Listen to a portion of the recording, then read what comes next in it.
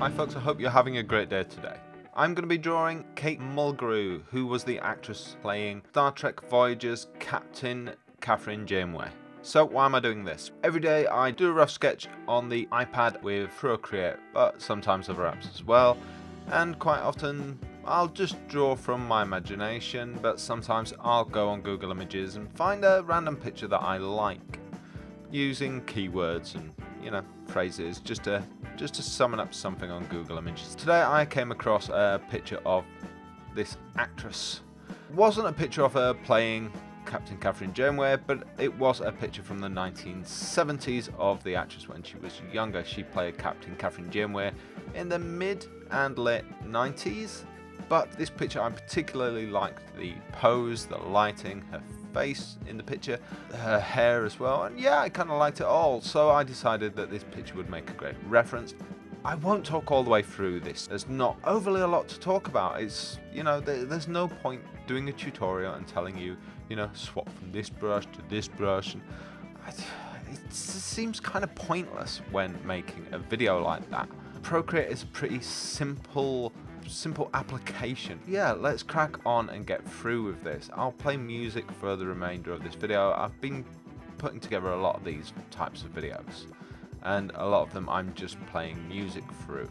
Like I say, there's not a lot to go through with Procreate. There's really just three tools: the brush, the smudge tool, and the eraser. I don't use the smudge too much, and I don't change brushes most of the time. I think most artists who do that, really, there's no point.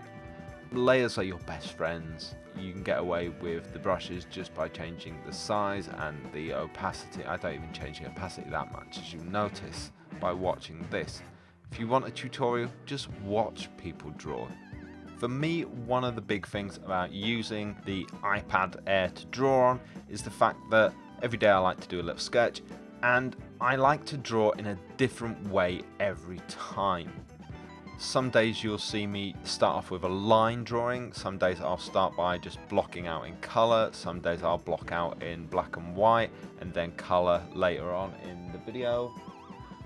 It just depends. I'll draw in different ways every time. If you watch some of the videos I'm uploading, some of my iPad videos, yeah, I draw in different ways, and really it's about experimenting. And that's what I like about the iPad. It allows me to experiment. I'm not doing my commissions on the iPad. For me, I want a little bit of a larger screen, but Procreate's a really simple application, and I can just doodle. I can sit in bed quite often and draw away, which is why you're not seeing a video of me right now. You're just watching my screen because I'm sat in bed when I recorded this. This is a voiceover. But for me, it's about finding different ways of drawing things that I don't normally draw as well. I don't draw other people's characters. I normally don't draw other people unless they've commissioned me to draw them. I draw those things when I'm doing rough sketches, of course, when they're not going to go in my portfolio. I'll draw them when they're just for YouTube videos, but I won't draw them in any other way. But for YouTube and for these quick sketches, one thing I like to do is experiment with my style. And the reason for that is because it helps me grow as an artist. So if you're watching any of these videos about me using the iPad right now, the one thing you'll notice is that they're all different in my style. Like I say, I'll start some with line drawing, I'll start some with blocking out in black and white, I'll start some with blocking out in colour. Everyone is different. I do encourage you to watch them, watch a few of them and just see that I'm doing them differently, and that I'm drawing different things all the time. Some are portraits, some there's even a caricature one that I've done just to stretch my skill set out a bit, and that will make me a better artist for when I'm doing my commissions. Because there's nothing worse than an artist who only draws the same one thing over and over and over again. Artists and art directors, we always make this joke about the artist who can only draw big-breasted women. It typically is younger artists who only draws that one kind of thing.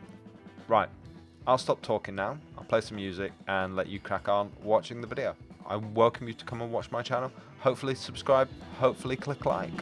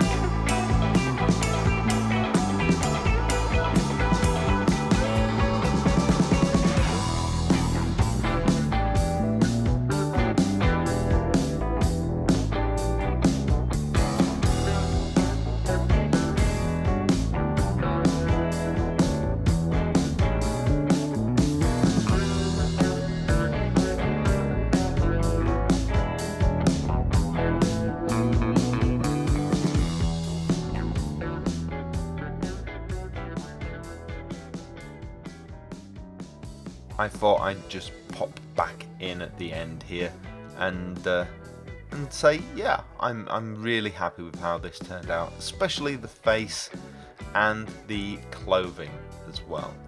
You know, wrinkles in fabric are always something that, as an artist, can go terribly right or terribly wrong. You know, it's one of those things that can make or break the picture. But yeah, I'm happy with the likeness. The smile has something to it, you know, which I really like. The eyes were quite big there for a while.